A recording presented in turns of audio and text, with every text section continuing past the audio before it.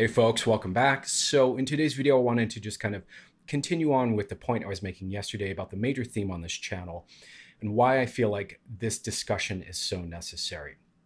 So with psychedelics, there is a significant problem.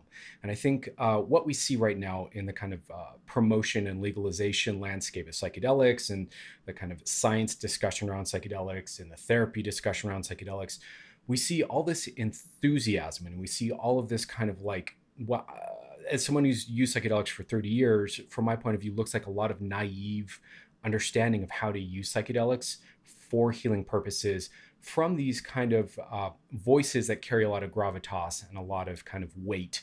And so I think there's a lot of misunderstanding still is what I'm saying here, and a lot of misapplication of how to use psychedelics optimally to really heal or transform. And in specific, I think there's a real problem with psychedelics.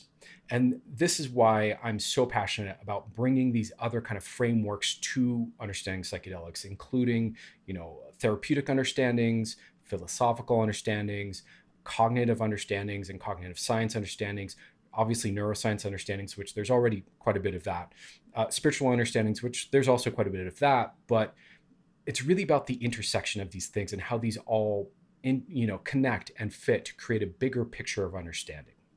See, the problem with psychedelics is essentially that if you're new to psychedelics, you may not have caught on to this yet, or maybe you have.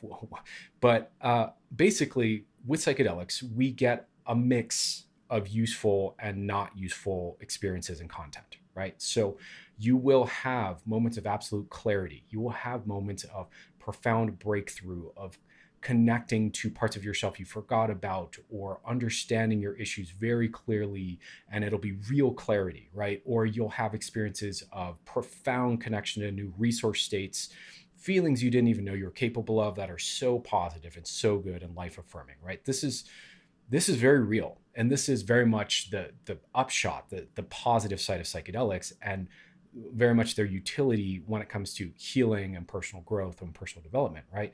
But concurrent with that, you also get a bunch of experiences that are distortions, that are false understandings or false realizations that feel very true but aren't.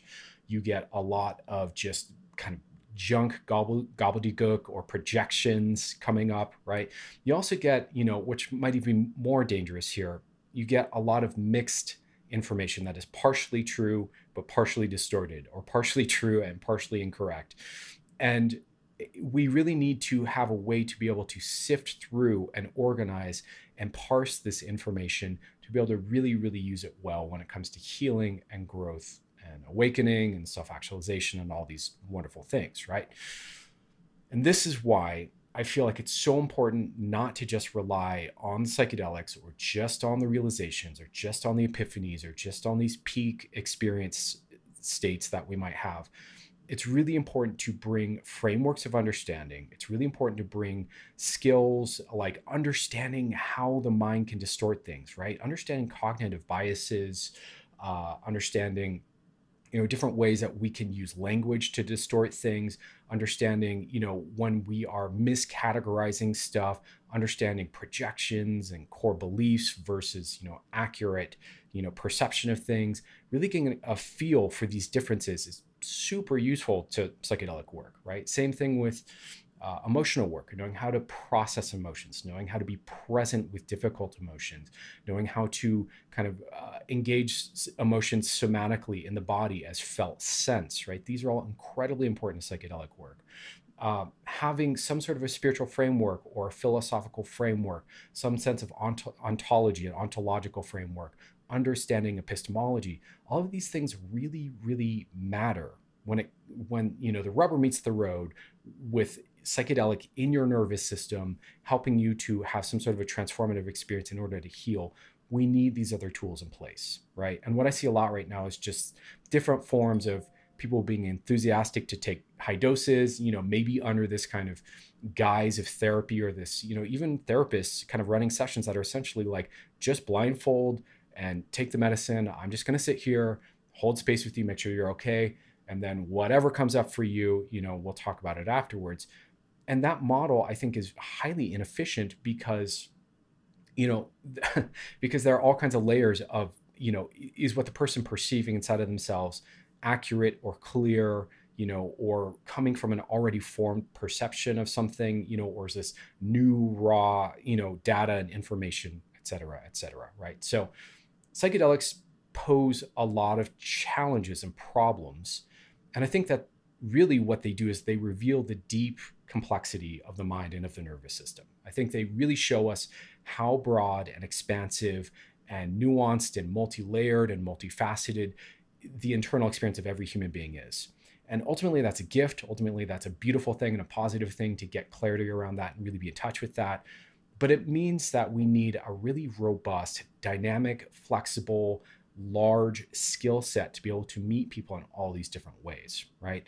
And so this is why I'm doing this channel. This is why I'm talking about this stuff, because I feel like a lot of what I see, even in the therapy community, is overly simplistic, a little naive, perhaps, fueled by people who are new to the medicines, or fueled by models that are really built for studies, right? Rather than for real practical application of healing, sessions, or there's huge dominance in psychedelic, discourse that's rooted in shamanism, which I have a lot of respect for. It's an incredibly beautiful art form, but it's a particular worldview with a particular set of biases and a particular set of blind spots because of that. And what I really want to see and what I'm really passionate about, and the reason I'm doing this channel and sharing this with you, is I want to see a well-rounded set of tools articulated clearly that accounts for all the different blind spots in different kind of models of understanding, so that we are not, for example, being biased by the blind spots in science, or biased by the blind spots in a particular spiritual worldview, or biased by the blind spots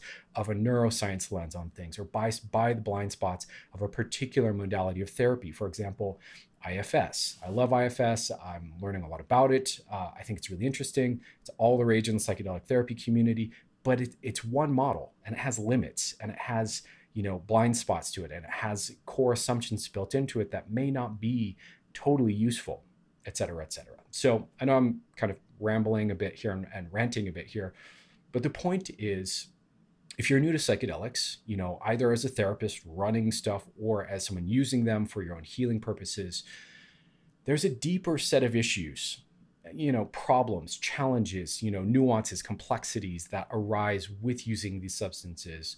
And so I really think that we need to be building a better map of how to work with these. And, I know I'm not the only person thinking this.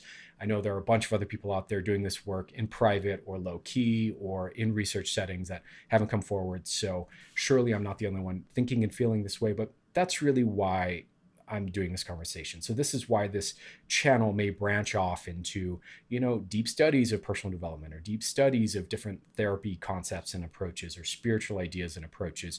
And I think there's kind of an understanding that gets unpacked when we look at the intersection of all these things. That's it for now. Thanks for watching. If you made it through this video, it's a little longer than anticipated, but it's an important point to make. So much love to you all. Please leave a comment down below if this resonates, or a thumbs up or a like, or subscribe to the channel if you're new and this is your first time seeing me. Much more content on the way, trying to get these shorter bites of information out more frequently to you guys. So I will see you soon. Much love to you all. Have a beautiful day. Take care.